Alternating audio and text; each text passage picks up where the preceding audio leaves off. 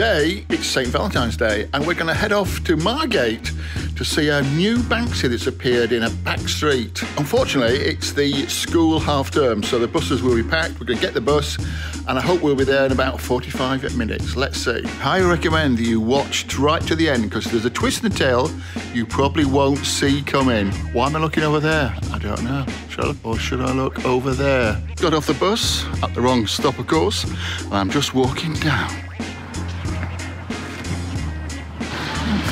And here we are, nearly there. Banksy has created a special artwork for Valentine's Day, and it's in Margate, in Park Place behind me, and it's called Valentines Day Mascara. Getting close, but we're not the only people here. Quite a few people taking a look.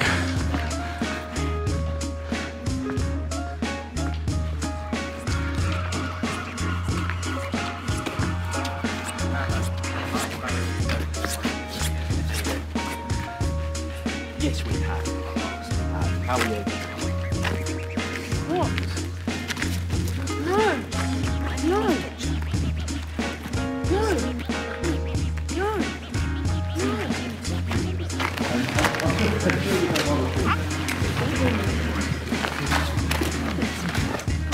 Where's the answer I've got on? It's on Park Close. We're